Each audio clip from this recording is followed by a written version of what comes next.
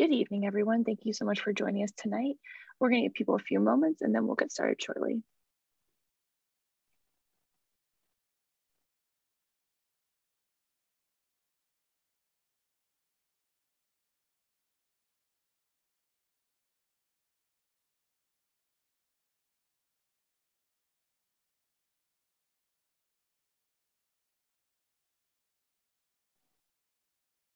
Good evening, everyone. Thank you so much for joining us. We're just going to give people one more minute and then we'll begin the presentation shortly.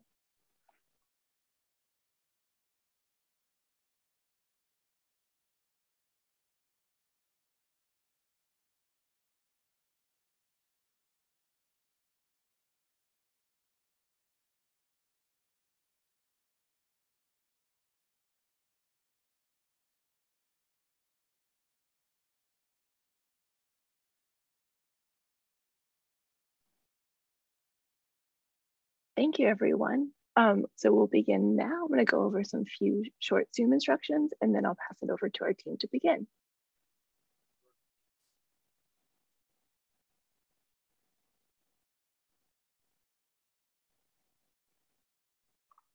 Thank you, everyone. So you're joining today on Zoom with muted microphones. If you haven't already done so, please rename yourself with your first and last name. Right now, we have the chat closed. It'll be open during the discussion section of the meeting. And we'll make sure to read out chat questions for the first 15 minutes of the discussion. After answering written questions, we'll then move to an opportunity to speak additional questions or comments out loud. To participate in this, you can select the raise hand function. You can find this by clicking the reactions button in your toolbar, and a window will pop up with a raise hand button. Depending on your Zoom version, it also might be directly in your toolbar or through your participants window. And we will call on you when it's your turn and unmute your microphone. If you're joining us by phone today, you can press *9 to raise your hand. If you have any technical difficulties whatsoever, please don't hesitate to reach out to me at kwhite@SomervilleMA.gov. And just a reminder for everyone joining today, this meeting is recorded. With that, I'm going to pass it to my colleague, Viola, who's going to get started on the presentation. Welcome, everybody, to another exciting meeting in the city of Somerville. Before we start the presentation, I'd like to acknowledge the councilors who have joined us, Ben Ewan Campen, Jesse Klingen, and I see Mark Niedergang on the attendee list as well. Jesse and Ben, would you like to say a few words before we start? Hi, everybody. This is Councilor Ewan Campen. I am here to listen as well, and I'm very thankful to the team for putting this together, and I'm looking forward to the presentation. Yes, I would just echo those sentiments. I'm really excited to see what's presented here this evening, and look forward to the many changes coming to Gilman Square. Great, thank you so much. And with that,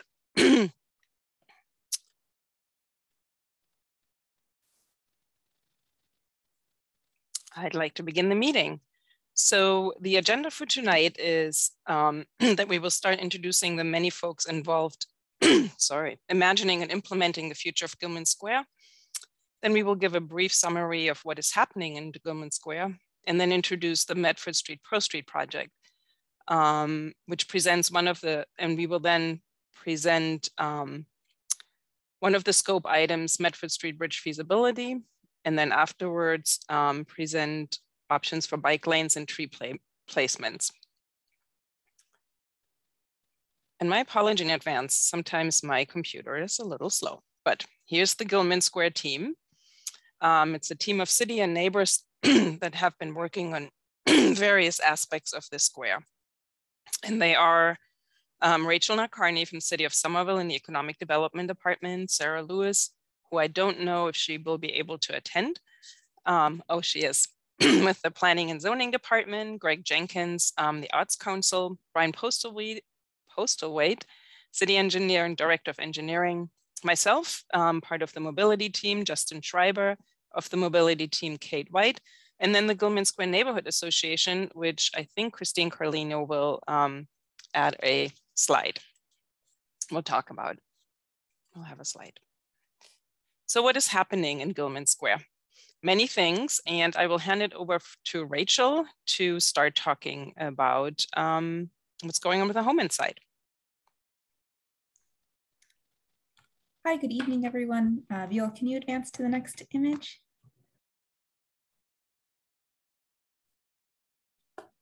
We'll see if the computer catches up with us. But there is a lot happening in Gilman Square, particularly around the redevelopment of the Holman site. Over this past year, there was a massing and zoning study that was done, looking at different arrangements of how buildings would fit on both the Holman site and then the triangle site, which is the yellow at the top of this image. In addition to that, we've been looking at the idea of incorporating the mobile site as well. So there were a few different ideas discussed in that zoning study, one that looked at what if it was developed as one site collectively, one if it was developed separately, and then a third if there was sort of a land swap where the line got a little bit squared.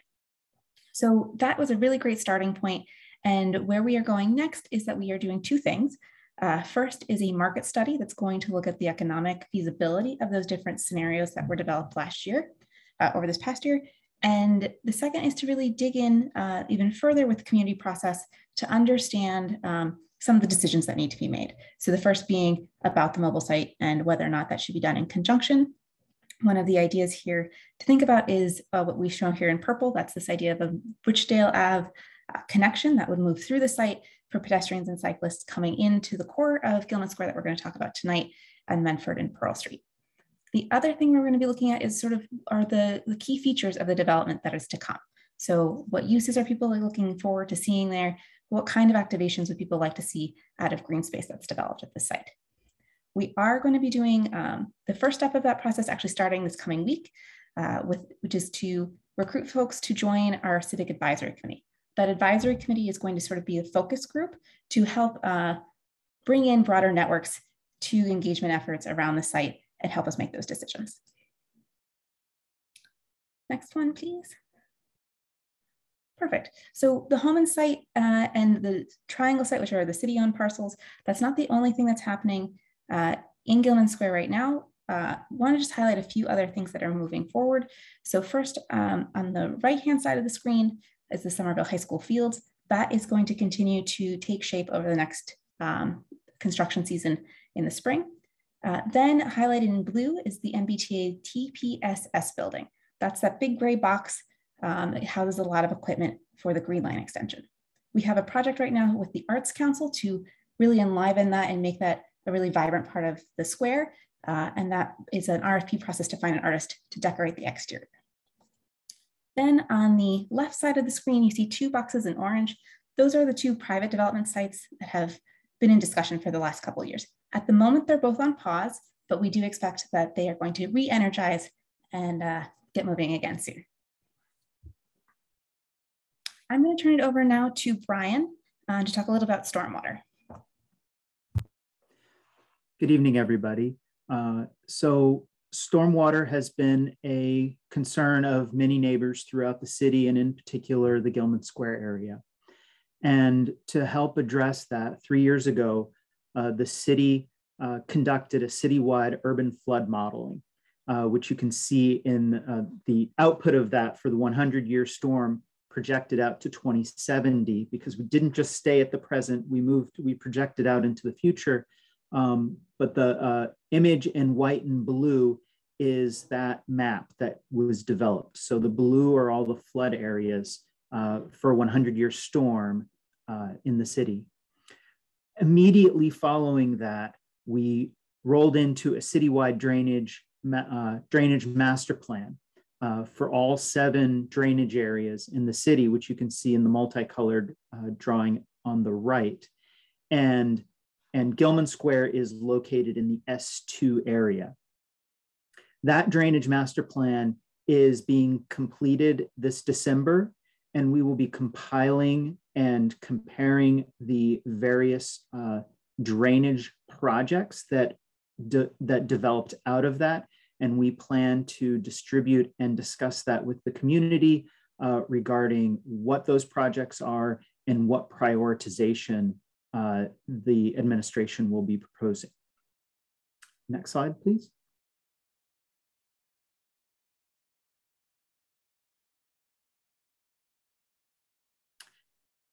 So we've already completed the S2 location, which is in Gilman Square. And thus we already have some preliminary recommendations that we can share. And the first one and primary one that would address flooding in Gilman Square proper would be a detention tank of about 850,000 gallons. And that would occupy an area of approximately 0.2 acres and be approximately 20 feet deep. The Homan site was the site, being that it's city-owned, was the site that was selected to house and locate that, and being immediately adjacent to the stormwater lines in Medford and Pearl Street, it provided a good location to be able to overflow from the street into the stormwater tank and then be pumped out after the storm, thus increasing effectively the capacity of the storm system during especially larger storms. The second element that we were looking at is green stormwater infrastructure.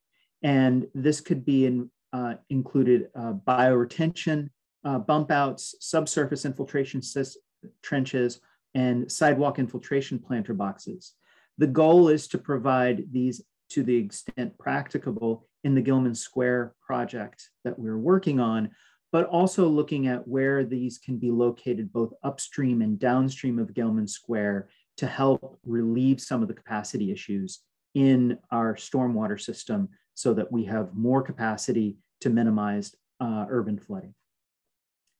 And I believe next is Christine Carlino. Sorry, I wasn't expecting that to come up so quickly. So I'm Christine Carlino. I'm one of the now 5 board members of the Gilman Square Neighborhood Association. We actually just held our elections. We're moving towards becoming a neighborhood council, which is really exciting. And we just wanted to share with you some of the things that we've been working on. We've of course been working very closely with the city on a lot of these efforts. We've done a ton of outreach to make sure that we are engaging all of our neighbors across Gilman Square and making sure that they're coming to these meetings and they're having their voice heard.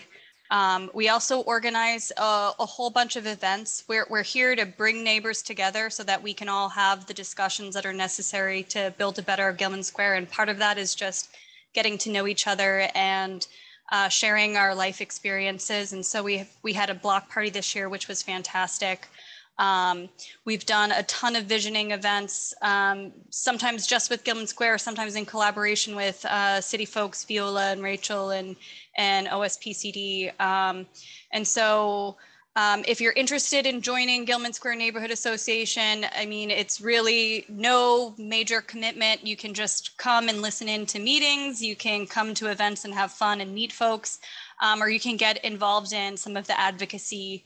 So you can reach out to us by email at GilmanSquareSomerville@gmail.com, or you could just casually join with us on Facebook. The link to the Facebook group is here. I'm wondering if maybe we could throw that into the chat. I'm not quick or savvy with the technology. Rachel, do you think you could snip that? Yeah, I think when we open the chat at the end, we can put those things in if I'm right. Oh, great. Okay, that gives me some time. Yeah, and we hope to see everyone, and I can't wait to hear what everyone thinks of the presentation. Thanks, Christine. And here is my computer being slow again. So the last thing that we want to briefly mention before we hit the actual project that we want to cover is what's going on with GLX. And the 3 major questions obviously in the neighborhood are: when will the bridges open? For Medford Street Bridge, we still hear from the GLX team that they're working on reopening this year. The School Street Bridge reopening, we have not heard a date. And for the Gilman Square Station, the date of May 2022 is still what we are going by. So It's all coming sooner than later. And I know there've been a lot of delays, but I think we're getting very close, and that's exciting.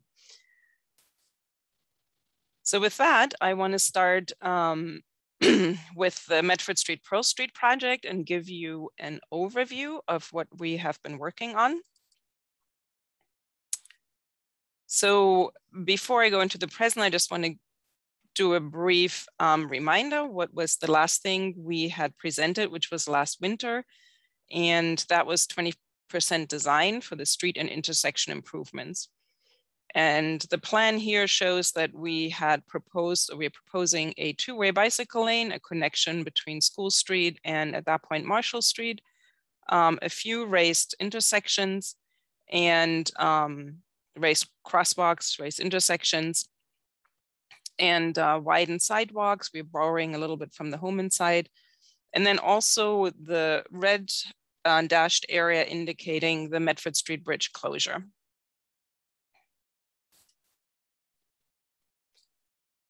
So the scope of the project as it is now, which we got funding, another grant opportunity that the city is matching with a little bit of money, is we hired a consultant Arab to first test the feasibility of an accessible path up Medford Street to Medford Street Bridge. And that's indicated in the cyan dashed one. That is just a feasibility study. There's no design part of this project. And then what is outlined in red is where the consultants will bring us from 20% to 60% design. And that will be including the School Street, Medford Street Bridge intersection, and then all the way up to Skilton. The timeline for it is we are right now the November public meeting. November, December, we will post a survey and collect the feedback until middle of December. And then the design team will get us to 60% design by summer 2022. The 100% we are predicting for spring 2023 with a fall winter start of construction that we're planning. So now I want to cover the first scope item of the team, which was the accessibility testing up the bridge. And just a few items that I want to stress is we've gotten a lot of questions. Why are we reopened, or what is happening with the bridge when the GLX is done with the work, and can we keep it closed? And we've always maintained that the bridge will reopen once GLX is done, but our vision is to close the bridge to vehicular traffic. We will allow emergency access, obviously, and that will create a connection for pedestrians and bicycle riders. And our vision is of a lively outdoor space. In order to create that and not just keep it closed as it is, which will be pretty much dead space, we need a community and a design process. And currently, we are planning to start securing funding and consultants in 2022.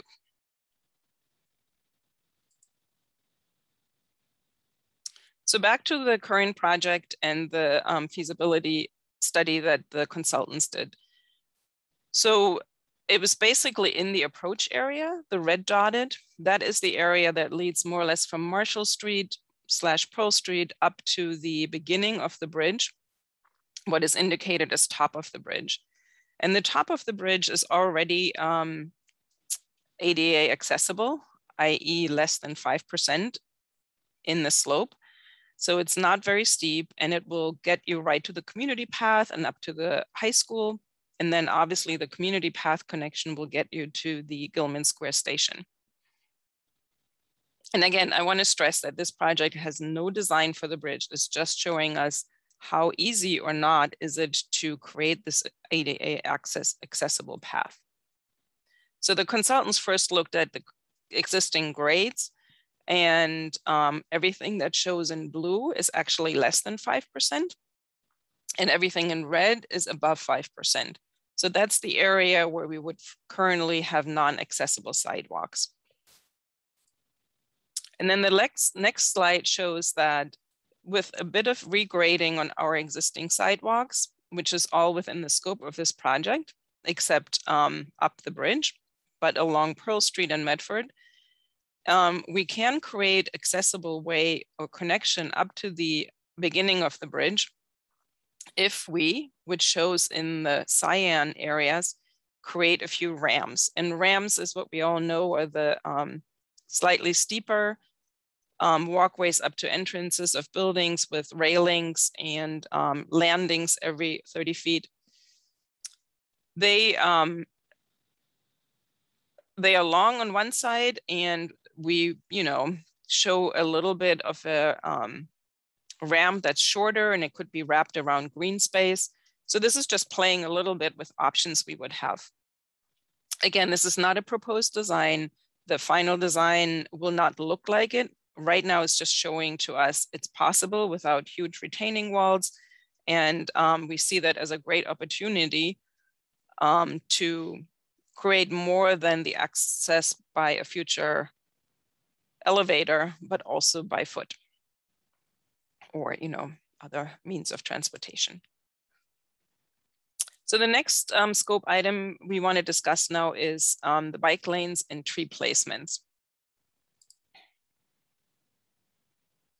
So after we showed the concept last year, there was some question of like, do we really want a two-way bicycle lane, or would it be better to have one-way bicycle lanes on each side of the road?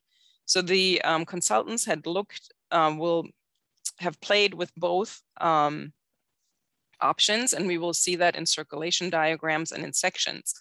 But before I get into that, I just want to mention that there were few assumptions made. Like many of our projects in the city, timing is not always on our side. So a lot of things around it might not be ready or constructed by the time we hopefully start in Medford and Pearl Street. So the circulation diagrams will show a two-way bicycle lane on School Street, which is what our vision for right now is. But obviously it's not constructed and it's not within the scope of this project. Also, the Medford Street and Pearl Street connection towards McGrath and towards Magoon currently, as we all know, don't have bicycle infrastructure. So you would ride on the road and then you would enter the Gilman Square improvements. However, our intent is that in the future, those connections will be continuous with whatever bicycle infrastructure we decide to implement in Gilman Square now. And then the other thing that the consultants explored is where to place trees. And you'll see that how that changes the sections of both Medford Street and Pearl Street. So I just wanted to throw this circulation diagram up, which is always amazing how many different modes of transportation we're trying to accommodate in such, on our fairly narrow streets. So the green are the bicycle connections. The pink ones show the pedestrian connections, and you see in number 4 is the Ridgedale connector that Rachel mentioned earlier, which will be part of the development. It also shows the entrances to the station, the T station. Number 1 shows the entrance on the cyan colored community path, and then on the left, the School Street entrance. And then number 3 is our future Medford Street closed bridge.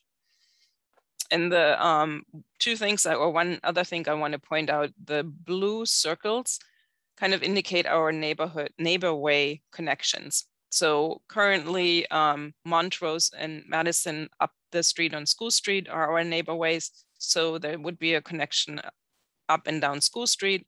And then we want to make sure that whatever we implement here on Medford and Pearl and Gilman Square connects to the neighbor ways that then lead to East Somerville. And they start on Skilton right now, go through Ed Leather Park and further down Gilman Street.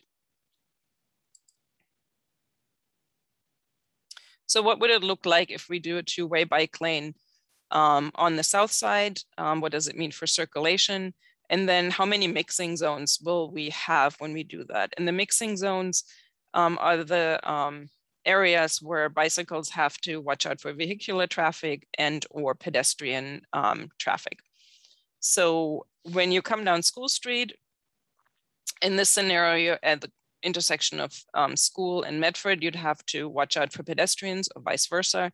Then you're without vehicular interaction, especially if in the future the Medford Street Bridge is closed, all the way up until you go to Skilton, and then you can enter Skilton without any conflicts with or having to watch out for cars. You will have some mixing zones with pedestrians. So overall, when you look at these dots, pedestrian mixing and vehicular mixing, we have about 15 of these mixing zones. For the one-way bicycle lanes in each direction, the circulation looks slightly different. You know, you would come down the School Street, and then going east, you have the same thing as the two-way bicycle lane. But coming from Skilton and going west towards School Street, you'd have to cross the street, go on the other side, and then cross the street again on School Street.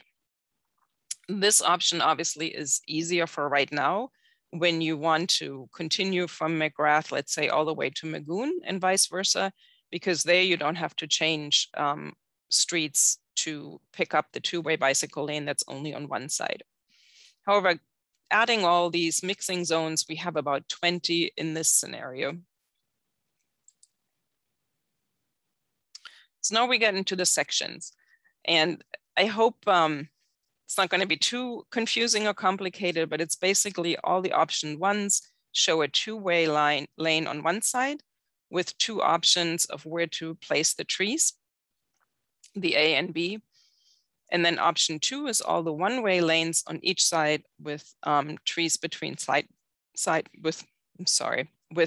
trees in two different locations.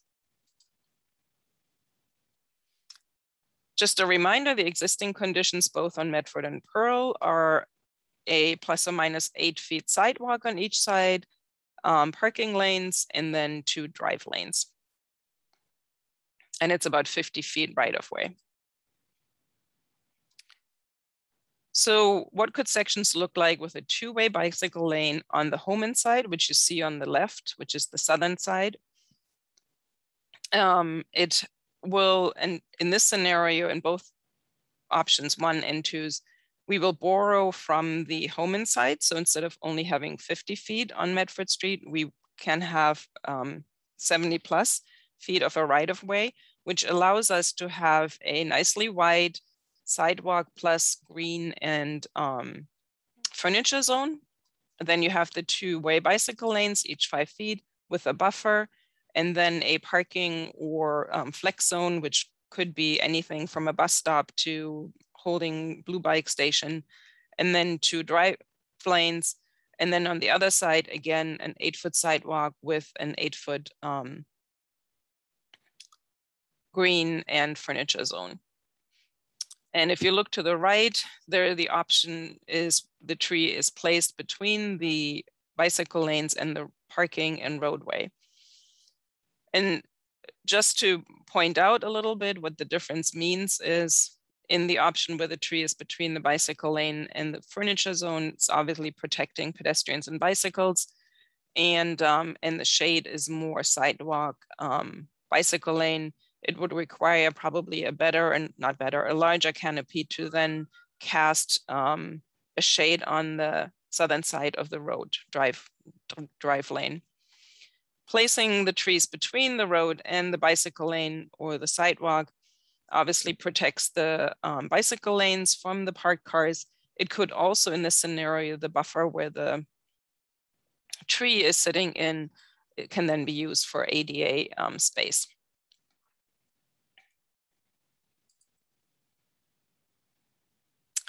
The Pro Street is the same, is in this case, we only have 50, so we were working with it. So the sidewalk and the buffer areas are slightly narrower, but other than that, we can still do a two-way bicycle lane with 2 drive lanes, a buffer between the bicycle lane and the drive lane, and the trees will be a buffer between the sidewalk and the cars on in both scenarios. And then on the right side, you see again the tree, instead of being between the sidewalk and the bicyclist, it will be between the cars and the bicycle riders, and the same pros and cons as on Medford Street. This is the option now with the one-way bike lane in each direction. This is on Medford Street. So again, we're borrowing from the Homan side, so we still have ample sidewalk and green and furniture zone in both on both sides, north-south. In the trees is the same pros and cons, and for both, for both sides, the north side and the south side. And Pearl Street, again, the same thing. We will have to go down to 4.5 bicycle lanes in order to accommodate a buffer between the cars and the bicyclists in the scenario where the tree is between sidewalk and bicycle lane. And we kept the 4.5, and in the scenario where the tree is between the cars and the bicycles, just to give the tree a little bit room between it. Those are all the section options. I want to briefly mention ADA parking. We indicated in both cases on Medford Street, both for the one-way in each direction and the two-way bicycle lanes, that we can accommodate ADA parking. And what that basically means is we will create a 5-foot accessible island between the bicycle lanes and the cars. And we will borrow a little bit either from the bike lanes if we make them 4, which is not what we're showing here. But even if we keep them 5, we just make the buffer zone or the green furniture zone basically just a zone where the trees are. So there are options.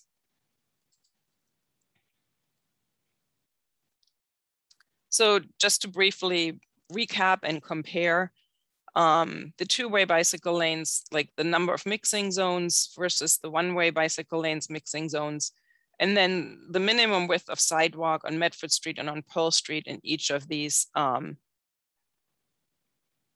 scenario. I might have the number wrong for the minimum width on Pearl Street. It's my apology. I can double check. But the trend is generally that the one-way bicycle lanes will leave a little less space for the sidewalks on both Pearl Street and Medford Street. And then for the mixing zones, as I had mentioned earlier, they're slightly more than on the two-way bicycle lane option. And then the tree location, again, we talked about what it means to have it between sidewalk and bicycle lane, and between bicycle lane and road parking, as far as shade goes and protection between different modes.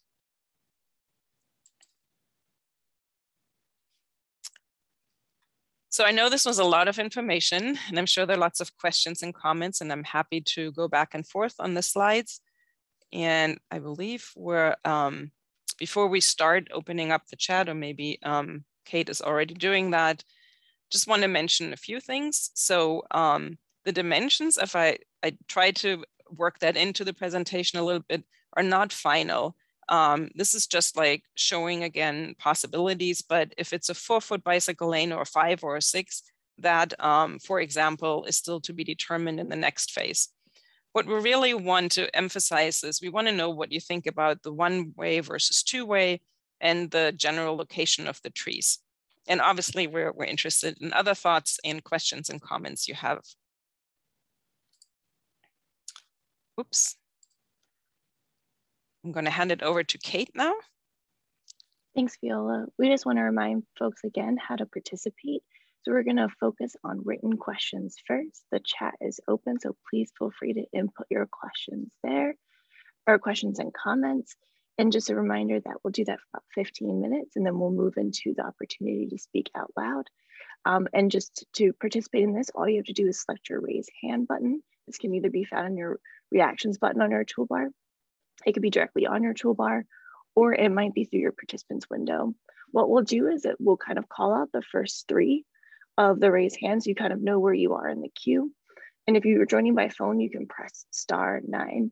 And again, if you have any technical difficulties, please don't hesitate to reach out to me by email at kwhite@SomervilleMA.gov or through the chat box. So I'll begin with some written questions. So this is to the full panel. Could you please summarize the process that led to the closure of the Medford Square Bridge for vehicular traffic and where the city stands on this process? And I have a couple of additional questions to that. Yeah, I'm happy to start that. So when we worked on the 20% design, we worked with Howard Stein Hudson, and we had 2 public meetings that spoke to that, and we introduced the closure of the Medford Street Bridge. We gotten really exciting comments about it. We also got comments where people were worried about traffic. So Howard Stein Hudson did a traffic analysis, and the outcome was that if we improve our intersections at Walnut and Pearl and at School, especially on the traffic signal side, then the waiting times on those intersections and around are actually not that much longer. And Viola, I just have a couple of follow-up questions around the Medford Square Bridge. Has there been an impact study defining the effect of the bridge's closure? And can you describe some of the efforts made to contact neighbors on Pearl and Medford streets and publicize this to residents in other Somerville neighborhoods? Yeah, back when we did the 20% public meeting, we did do our general outreach where we announced it on the city website. And I have to admit, I don't know what we did for flyering. That was also a meeting that was done with economic development with Sunyana Thomas, who's not with us anymore. She was leading that outreach process. But we also had the phone calling before the meeting. So that is as far as I know we did the outreach. And as I said, the impact study, the most concerns were that it would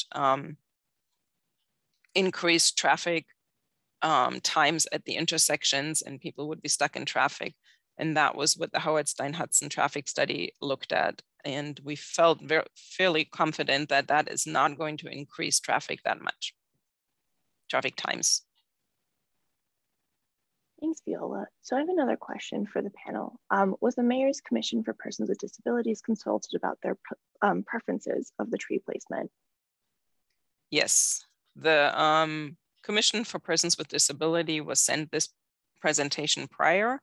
And so they did see the tree locations, and I did not receive any concerns about that. So Rachel, this might be a question for you. Can you tell us how people can volunteer for the community focus group?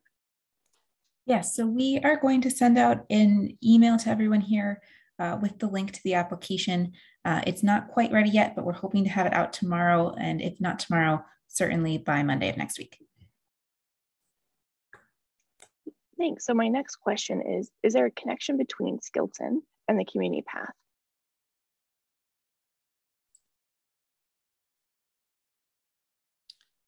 I'm like putting a map out now. No, the connection on Skilton is to the neighborways, and that is through Ed Leather Park and then onto Gilman Street.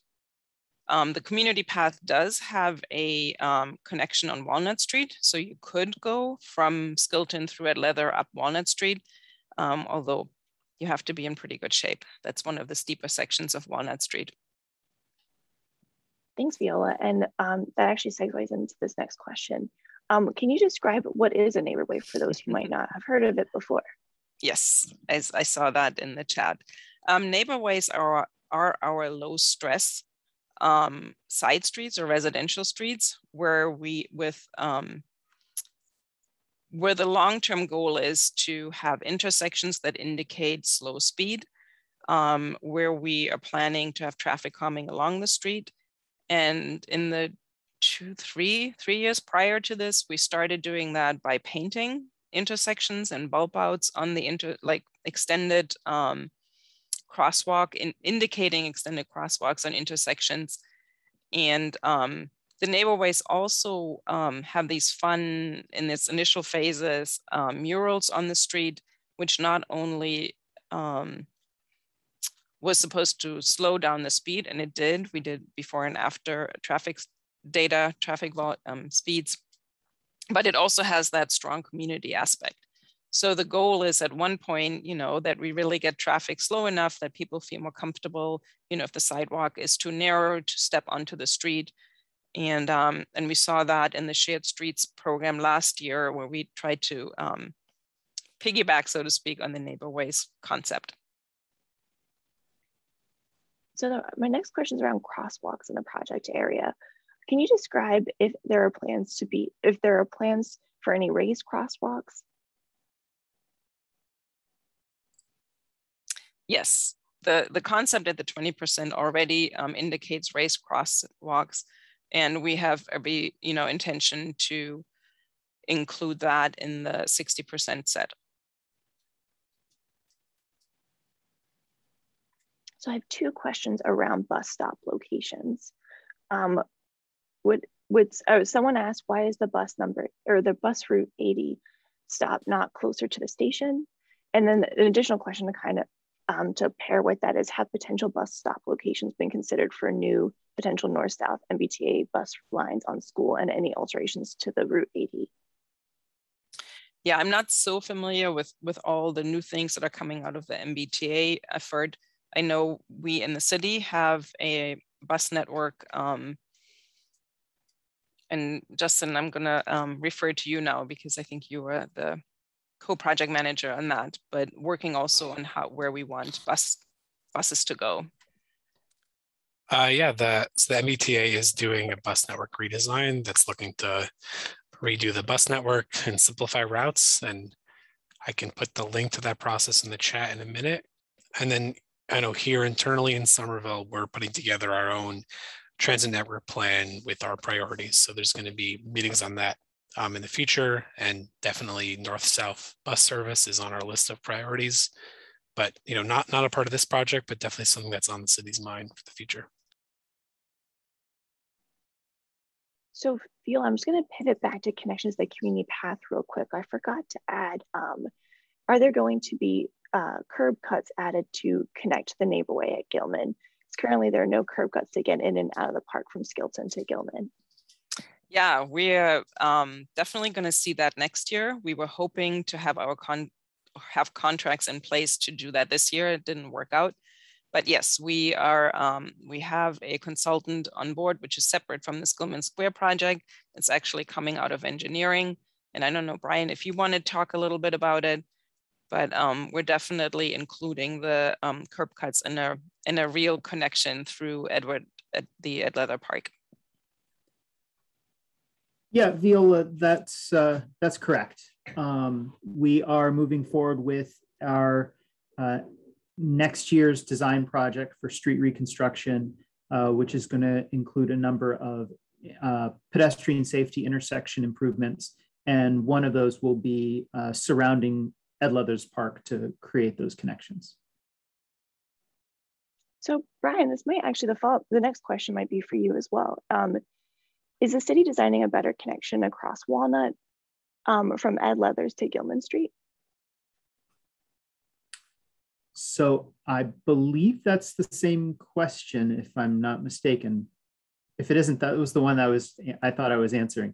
So I think it's both ends. We got questions about both ends. I see. Yeah, so we will be connecting both ends, creating a connection on the Walnut side, connecting to Gilman, and on the Skilton side, connecting to Skilton.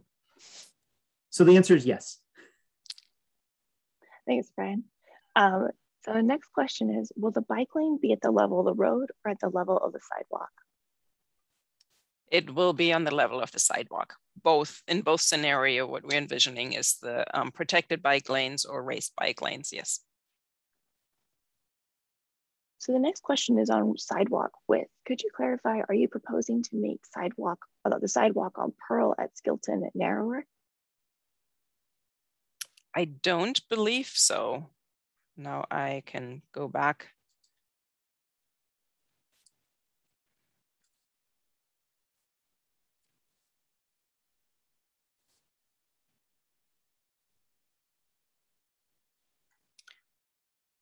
So the current one is 8, and if we keep the trees, so it's the tree and the sidewalk will be 8 feet. So it's a yes or no. If you're strictly how I presented it, is the sidewalk will be narrower, it won't be 8 feet, but it will also have a row of trees, which then will get you to 8 feet. And in the scenario where the tree is between the bicycle lane, you're right, that will be a little less, especially, but that is because we do the 2-foot buffer to indicate, especially for our ADA residents, to protect them from just walking into the bicycle lanes. And we will add the 3-foot between the bicycle lane and the drive lane. So you will still have the additional tree in that scenario. So Viola, we might want to put this slide onto option 1B, because that's what our next question is referring to. The question is there an opportunity to add a 3rd row of trees interspersed within the 4-foot bench zone? This would add additional shade onto 2-way bike zone. Yeah, that is a really good comment. And that's the beauty of this. We can sort of do the mix and match. And that is an excellent suggestion. And we will consider that.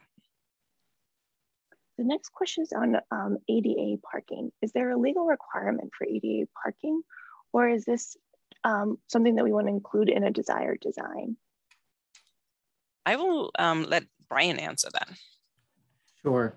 So there is not a requirement for ADA parking on the public streets. However, there are requirements if you do provide it. There are standards that you should meet. But like many design elements, we do things because they're the right design and they're the right facilities to provide for the residents in our community. So that is one of those elements that we would be including in this because that's the right design element for our community. And I want to add to that we are aware, obviously, that there will be a station entrance from Gilman Square once the new development happens, and we have every intention to include an additional entrance via a elevator, and that we want to make sure that there are pickup and drop-off zones, and ADA parking would be one of it. So our next question is there a strong desire line going from McGrath through Medford Street? If there's a strong desire line, it seems that it would be a consideration for separate lanes on each side. I believe there is a strong desire line because we have the East Somerville Community School, and people will take that Pearl Street. And as far as if that points to the one-way bicycle lane on each side, I was trying to say that if we decide to do the 2-way bicycle lane, once we do the redesign of Pearl Street between Skilton and McGrath, which I'm going to refer to Brian on when we might see that, we would then try to continue whatever we decide to do in Gilman Square. So either 1-way on each side or 2-way. And that should be a full possibility. And Brian, I refer to you because I believe it's in our 5-year pavement plan. Are you referring to the connection through Skilton Park? Nope, no. On Pearl Street from Skilton to McGrath. From Skilton to McGrath. Okay, so that section of Pearl Street is not in the current year's project, and it is on the extended 5-year plan, but exactly where it lies in that 5-year plan, it hasn't been given a specific year yet.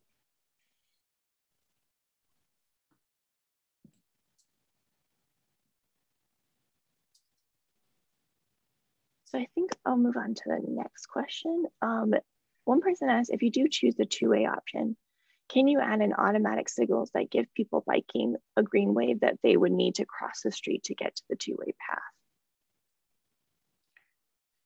Yeah, I think for the next steps, we will work with the consultants to even see what signaling is necessary.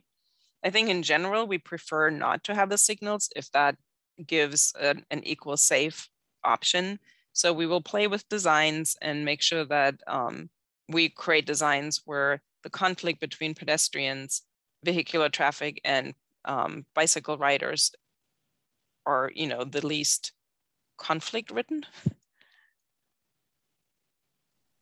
And if we can do that, then yes, we would look into signaling options, but that is to be determined in the next few months.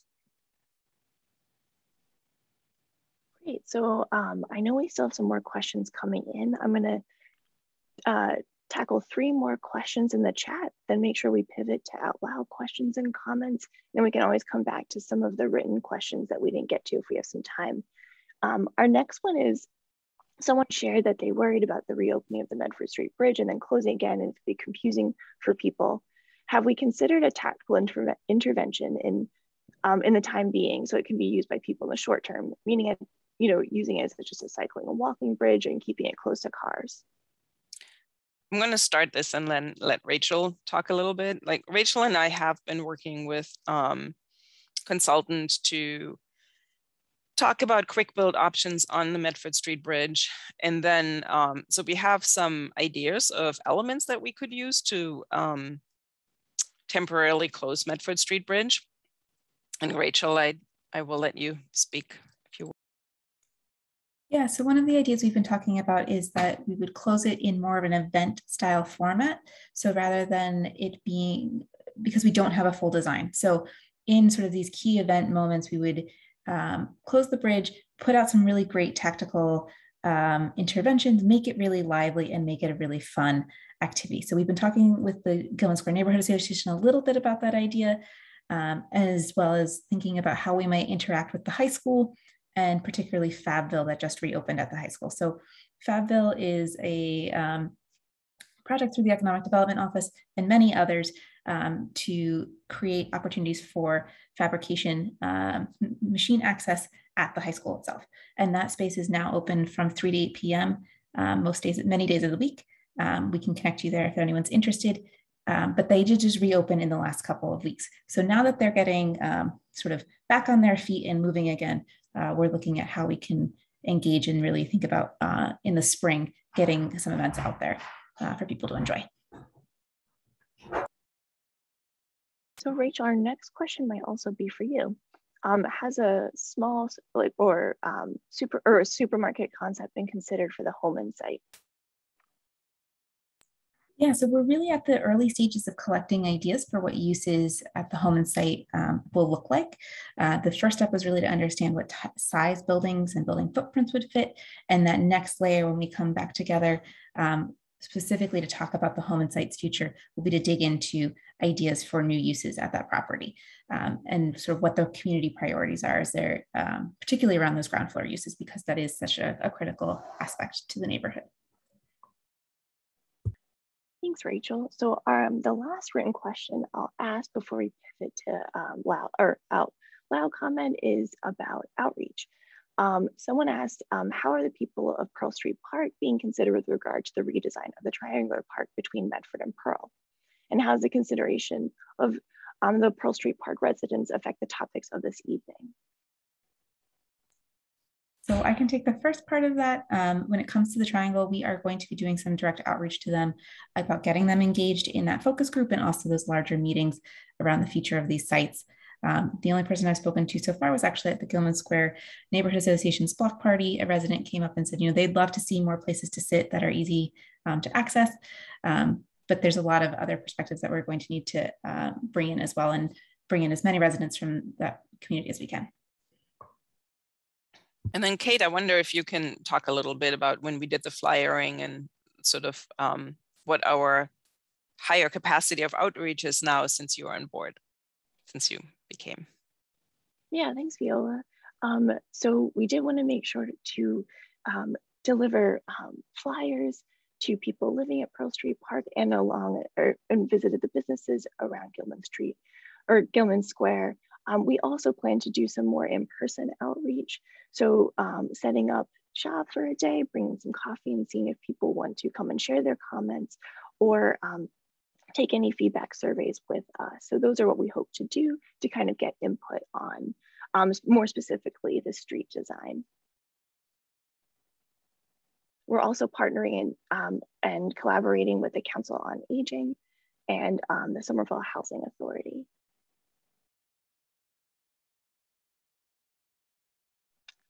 So with that, we'd love to have some opportunities for questions and comments from attendees. Viola, if you could take us back to the slide again with the Zoom instructions. Just a reminder, you can just use the raise hand function.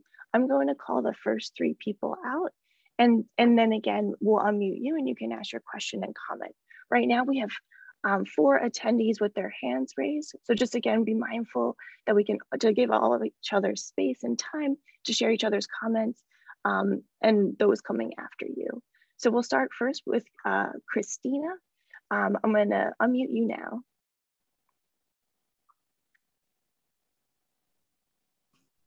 Hi, my name's Christina.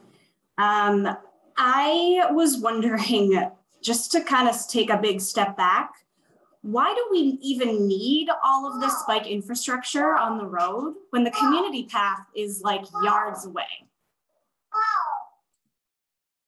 Hi, Christina. Thanks for asking that. And we hear that quite a bit. The community path is one way to get everybody on their bikes. I mean, it's nice and separated, but it is only 10 feet wide and it is up the hill from Gilman Square. And it's quite a schlep, especially on School Street. And that is one of the reasons why we still think a connection to any of our hubs and neighborhood activity centers will have to be made, and not only from the community path, but also the connection on Medford Street Bridge is important, so that that is a less steep connection than to the community path. Plus the connections through Gilman Square and then up to City Hall, it's all one big circulation. And if you recall the circulation diagram, it's not just that you have the community path and then what do you do to get to Gilman Square? And then the other connection that we just discussed is from East Somerville, the natural connection is from Pearl Street all the way down to through Gilman Square. And so it's the community path will be great, but it will not be our only way of providing non-vehicular travel through the city of Somerville. I have some additional questions. Should I raise my hand again? They're like unrelated. Christina, you're welcome too, and then we'll move on to, just to make sure, it'll be Ben, Seth, and Wig next. Okay. So how many parking spots are you eliminating, and how many, like what are the people on Pearl Street supposed to do? Like you're making our side streets parking lots. There's so many cars jammed in now because you're taking away all the spots on our major roads. You know, this kind of goes to my next question. I guess these two are related. I didn't feel like the answer about outreach to residents really addressed the question. Like, I live near Broadway. No one knocked on my door when you were taking away parking spots and putting in the bike and bus lane. So, yeah. So first question, how many parking spots are being eliminated? You're expecting people to park on side streets, I guess, yes or no? And then please go further into direct outreach to people who live along the street and directly abutting the street. So the parking question, I don't have the numbers of elimination, since especially we're still working on the final design. But I know that when I shouldn't even say that, because we have a great new citywide parking study. And Justin, I assume we covered this area too. Yeah, I mean, I think the answer to the first part of the question is that we don't know yet, because this is not fully designed and we're just getting to 60% design now. But Viola referenced the citywide parking study, which is going on right now, and I can throw a link in the chat to that. And it includes surveying every street in the city so we know where all the parking is, and going through and doing occupancy counts on about 30 miles of streets to figure out how people park and when they park and how often parking spaces turn over.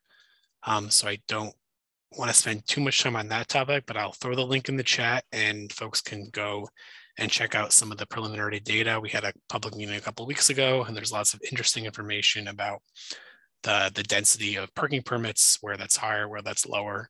And it does tend to be significantly lower near existing transit stations. So let me just throw that information in the chat. Yeah, and Kate, again, I wonder if you can speak a little bit of what our ideas are to reach residents. Yeah, thanks, Viola.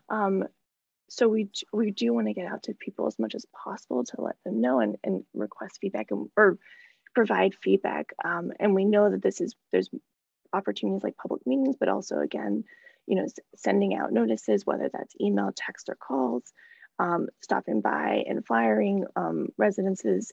And again, we'll have opportunities to provide that feedback after this meeting today.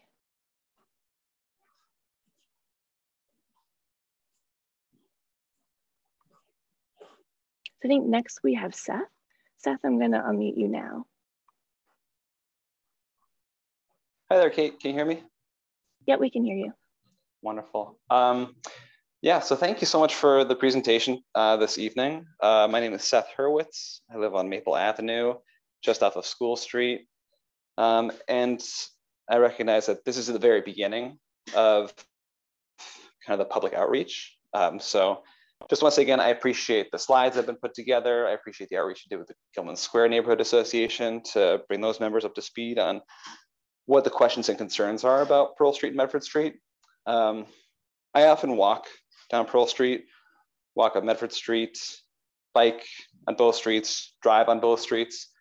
And one of the things that I noticed in the slides is that it looks like the car travel lanes are being widened slightly from 10 feet to 10.5 feet. It's a small difference, and I don't know if it'll make that big of an impact, but having lived near Medford Street for many years now and seeing how just even a slightly wider street encourages cars to travel much, much faster, and how unsafe that makes me and a lot of my neighbors feel. And also just seeing the very unsafe things that happen because of wider car travel lanes. I'm wondering if there's any rationale or explanation for why that widening is going to happen on Pearl Street. And I can't remember if Medford Street's being widened too a little bit, but basically I would love to see the car travel lanes stay as narrow as is feasible to encourage cars to slow down and be more careful as they drive through the neighborhood, because we often see a lot of speeding there, and it would make it a lot safer, I think, for pedestrians and for cyclists. Hi, Seth. Thanks for asking that in public meeting. I know you've emailed me twice, and I was hoping you'd that you would raise this question at the meeting. So I have not ignored you. That's okay.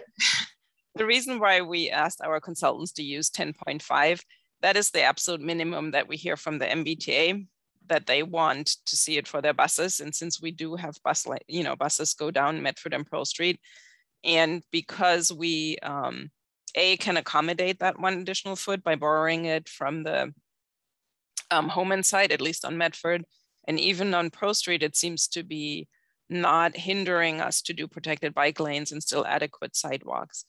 And to your question about speeding, I mean, we see the half a foot in addition on each drive lane not going to add that much speeding, especially with all the other like raised crosswalks and an overall much different environment with street trees who also have the effect of traffic calming and hopefully a much more active square.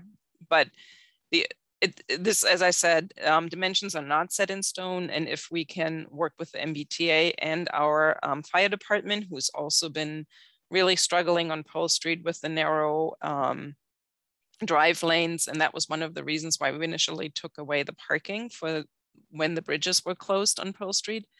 So if we can work with those entities and get there okay, then I mean, all of us would like to see the drive lanes as narrow as possible. You know, we just had a quick question in the chat, just when we're referring to specific design elements, if we could go back to those slides. Sure. And if you want to quickly show that again. Thank you.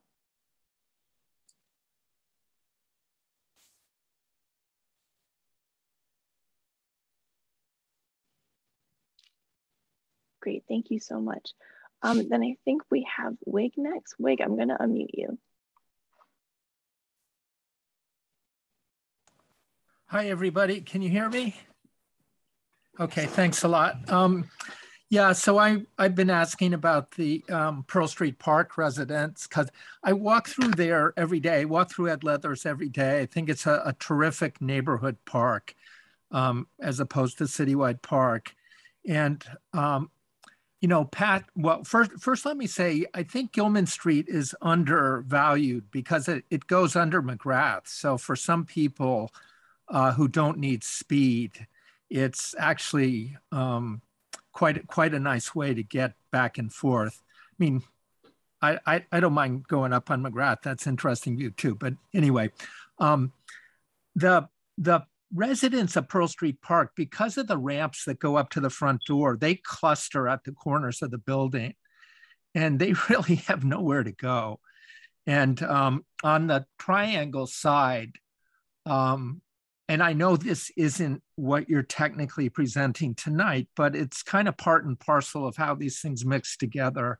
And on that triangle side across from SomervilleMA, I think there's a real opportunity. Right now, the seniors who kind of escape across the border just have one bench to sit on. And that triangle, if it could be kind of looped around with something that has a really gentle slope, they could use it during the day. And I mean, I can't really afford expensive restaurants, but SomervilleMA is really quite an asset for the neighborhood too. And I think some SomervilleMA customers might be able to wander across into that triangle and eat, you know, takeout or whatever as well. So I think that could be an interesting multimodal place. The other little thing that I mentioned is once you get past Leathers and the dog park, and you've got that little remnant, I assume it's a rail building that's got the kind of odd shape, narrow shape. You've got a little green strip there, and there's some other older guys who, you know, put out some plastic seats and plastic table, and sometimes they bring a portable radio. And the teenagers busted it all up and put it on the tracks. And so I'm wondering, and again, I apologize because I know this isn't your kind of street design mechanics of tonight, but that would be a great place for a little intervention with some more permanent wooden furniture or something, just right in that narrow strip up against the track area, because there is a small population that fits in well there. You know, the guy's got his motorcycle back there, and there's some other stuff, and there's some old cars, and they fit well with the artists too, the big artist building in that block. So I just wanted to mention those little things. I will also say, even though tonight's not about the community path, given its narrowness, but also given that it does have green borders, and I know the city and the tree advocates and green advocates will do a lot of sustainable planting there. But even though it's not as lush as the community path from Davis to Lowell Street, you're going to need some little places for people who can't go fast to break out, you know, little bench areas or little places for kids to pull aside if they're on the path with their parents and that kind of thing. So I thank you for letting me throw those in, even though they're more about compatibility with tonight's presentation than the main focus of it. Thanks, Wick. I absolutely hear you on the need for seating. And, you know, as you said, for the street project, we will try to incorporate street furniture and seating, and hopefully the residents of the parks building can benefit from that too. And then I assume all the other areas, I mean, the community path, as you noted, we are working with the MBTA to see what we are allowed to put on their MBTA land. And the other strip that you were talking about, is that on like the extension of Skilton along the railroad? Yeah, exactly. It's the street that comes out parallel to the Pearl Street Park building into Pearl Street. And but it's at the end of that. There's a narrow green strip, and there are a couple guys that hang out there almost every afternoon, and it's their stuff that got destroyed about 3 or 4 weeks ago, and you know, they didn't complain about it, but it just is a little tiny strip that can add a little bit of variety. And you know, the dog park is spectacular, especially Friday nights. It's like the social center of town when I walk through. Thank you. Thanks, Wig. So next we have Ben, and then after that we have Michelle. Oh, maybe not. So we just have Michelle next. Michelle, I'll mute you now.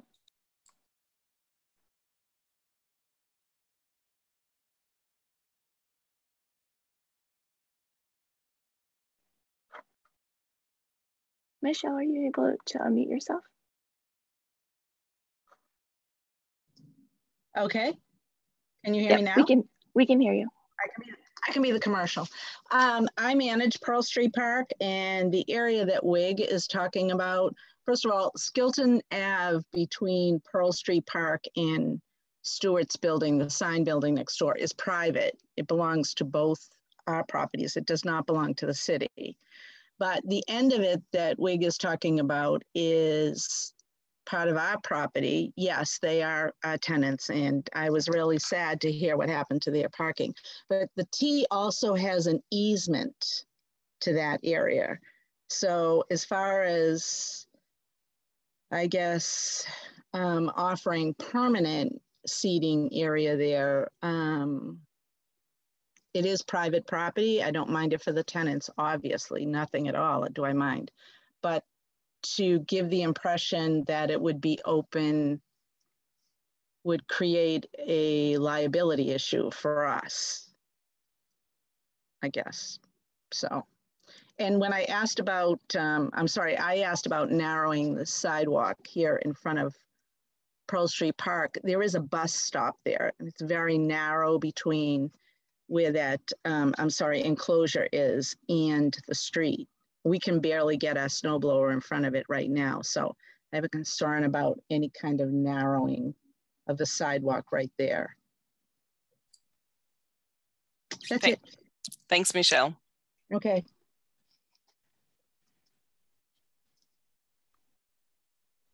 Okay, next we have Jessica, Ben, then Matthew. Jessica, I'm unmuting you now. Hi there. Thank you so much. I'm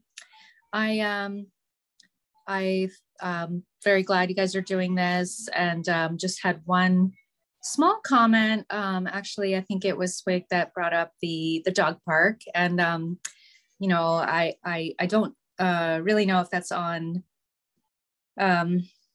private property or really part of this project. It doesn't sound like it, but one thing that I did notice is, and actually sort of unfortunately ran into quite literally, was you know, the dog park gate actually opens out onto the sidewalk, and can, if someone happens to be, you know, adventurous enough to ride their bike through there, which I do, the gate can hit them quite easily. So I was just wondered if that's something that can be addressed while you're thinking about those connections through there.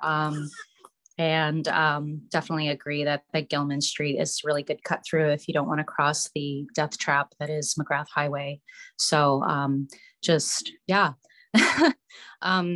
Regarding the one-way versus two-way, I don't really have too much of an opinion, but I think that it's great to see all those options out there. So just thank you for doing this, and I'm sure that you'll come up with a good choice there.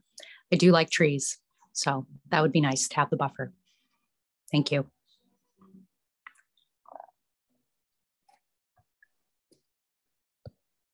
Thanks, Jessica. Okay, so again, we have Ben next, then Matthew. Ben, I'm unmuting you now. Hey, I'm Ben Algart. I live on School Street, and I'm a member of the Gilman Square Neighborhood Association. I am really excited about how broadly you're thinking about what we can do in the street, how we can knit together the sidewalk, bike lanes, and driving areas. This kind of innovation isn't something you always see, and it's like pushing the limits. It's Columbus Avenue bus lane Boston style thinking. So I appreciate that. The comment I wanted to share was kind of around the idea of both lanes on one side. I know it's not a very long stretch, and so I was kind of I don't have a good sense of how it will serve people who aren't going to move very far through the square if they will have to make connections on, whether it's up street on Medford or further on Pearl, because they won't be driving continuously for very long. And so I think even though it's protected, it's not going to help people connect onto the next part of their route, whether they're coming or going. And so I don't see it serving quite as well as some longer stretches where it is great to be protected and it's great to be among other vehicles that are similar to yours. But if there are any thoughts about like what a two-lane bike or two-way bike lane and what the dimensions are, how long it can be, I'd be curious to hear more on that. And Viola, before we hop into answering, just a reminder if we could show those slides again. Mm-hmm. Hey Ben, thanks for that comment. And I assume you mean that right now just Gilman Square will be a short strip of two-way if we continue to have one-way or no bicycle infrastructure towards McGrath or towards Magoon. Is that correct? Yeah, especially because I know that we managed to repave Medford and there were no even bike lanes installed. So my sense is that it's not something that would be able to continue. Yeah, and I was hoping, I tried to say that the connection to McGrath is actually on the books, as Brian said, not immediately, but in the 5-year plan. So that's within the construction timeframe, I'd say, of this. So I would venture to say that if we decide on one-way bike lanes on each side, we will continue that treatment all the way to McGrath. And if we do the two-way bicycle lane, we continue that all the way to McGrath as well. So that then is automatically a longer stretch. And I think that would be well worth either treatment and would continue that, would create that continuation that you were talking about. And then the connection within Gilman Square, I mean, I see it as a vibrant center that even if you are just riding your bike on one side and park it on that side, it's an easy hop to the other side. So I don't think that connection within, even if it is a short stretch, I think is a viable one. But I definitely hear the concern about the continuation along Medford Street and Pearl Street. Yeah, thank you. Sorry, I got sidetracked and didn't bring up the plan, but I will try to do it with the last question. So we have one more hand raised, and I want to make sure we also have some time to show next steps. So the next person has their hand raised is Matthew. Matthew, I'm unmuting you now.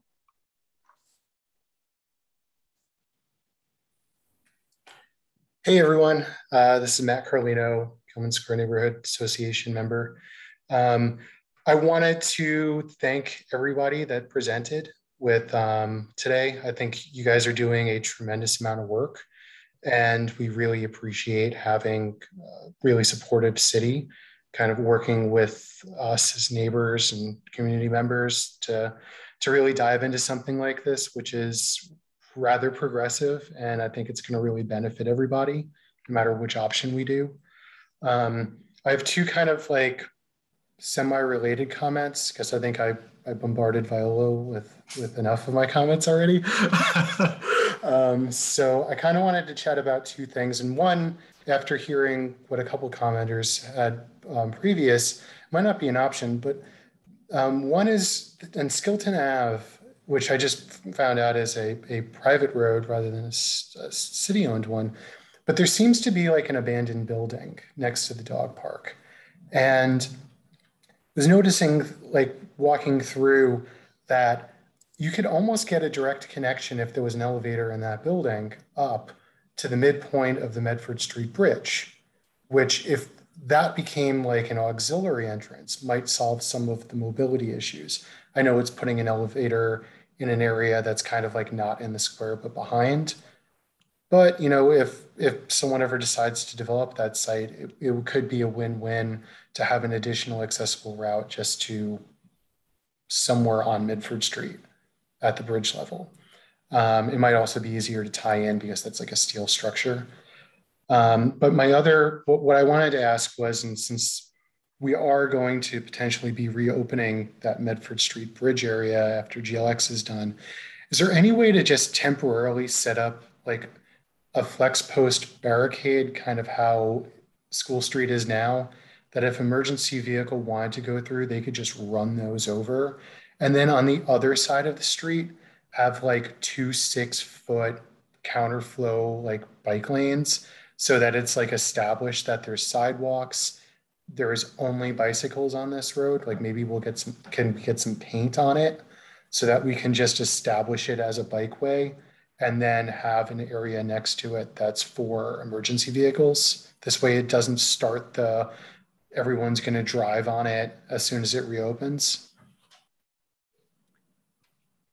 Yeah, Matt, I appreciate that. And as Rachel said, we're definitely working on some quick builds where we could do what you just described and try things out. But we're still feeling pretty strongly that the Medford Street Bridge closing is a big step, and we are totally committed to it, but we're also committed to a public process and public engagement. And that means we will have to work with residents and everybody around Gilman Square and beyond to make everybody understand, and including us, what are the impacts. And so that process is not going to happen overnight. And we are committed to doing that as well. And then as far as the rest of the bridge, I mean, we've all seen empty parking lots or even empty abandoned lots. They don't look good, they don't feel good. And we see that as a great danger if we close the bridge now, that a majority of it will just look empty and people will not be excited, and it will be much harder to sell something that doesn't feel used. So that's another reason why we feel like a proper design process. And then even once we have a designer on board, we can be creative and do quick builds and do temporary closings. And we can talk about how these temporary closings are working. You know, is it like a month? Is it every weekend? Is it once a quarter? All these things Rachel and I have thrown around, and they will become a much more reality, as Rachel said, as the weather becomes nicer and we're heading into the next year. Awesome, thank you. I think we all agree that like our hope is that whatever happens is wildly successful. So yeah, thank you. Yeah. You're welcome. And I want to shout out to you too. I mean, Matthew's doing a lot, and he sent me some really nice renderings, and hopefully we can share them at one point. Awesome, thanks.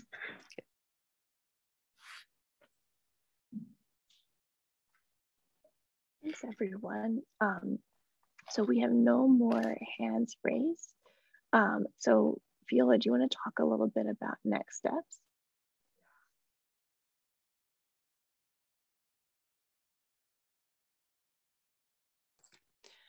Yes, I can do that. And my apology that I go through these slides one by one. I have not figured out how to scroll effectively, clearly. So the next step is that we will post this presentation within the next few days, hopefully tomorrow, and also post a survey. It's a very simple survey. It's basically asking you for your preference of the two-way bicycle lanes and the preference of the trees, with comments that you can add. we will have that survey open until December 16th. And you can visit SomerVoice page as well for other information. As we have them, we will post it, and also a video of this presentation. And as Kate had said before, if you have any additional questions, feel free to email transportation@SomervilleMA.gov. And also you can, through the Somerville webpage, get our personal contact, and feel free to reach me or Justin or Kate if you find that more comfortable, if you're more comfortable with that. And I just want to add to what Viola said is that we're going to also email this all. Anyone who registered for the meeting tonight will email this all to you. So even though it'll be up on the project website, you'll get an email in your inbox with all of this information. And then a big thank you to everybody. Thank you for showing up. And that is probably one of the greatest ways to participate and give your feedback. And we will try our utmost to reach special groups and individuals, but in the end, these meetings are a great way to hear from you all. Wonderful. Thank you so much, everyone. We hope you have a wonderful evening. Take care. Take care.